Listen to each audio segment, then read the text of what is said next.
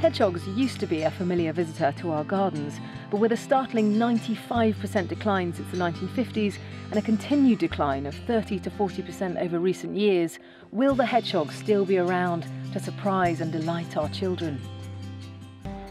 Here at the Gloucestershire Wildlife Trust, we're worried about the decline of this much-loved animal, and we need your help to record sightings around the county. So please help us find out how our hedgehogs are doing and make sure this extraordinary mammal doesn't become one of the last hedgehogs in Gloucestershire.